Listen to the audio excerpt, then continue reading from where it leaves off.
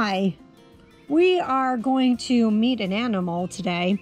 This one is a ring-necked snake.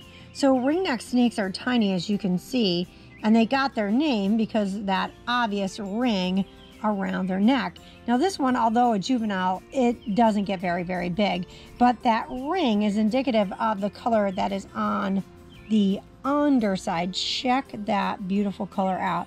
It's really, really nice, sort of orange. Sometimes they're more of a salmon color. Sometimes they're more yellow.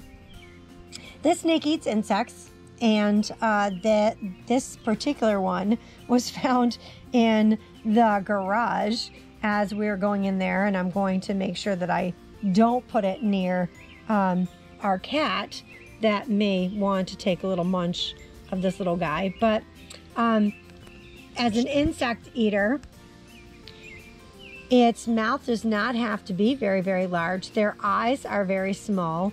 They spend a lot of time tunneling underneath the ground and are often mistaken as worms. So I'm just going to go ahead and put it on the table. You can see how very fast it can be. Its head is very, very strong, and it has a little bit of a point to it.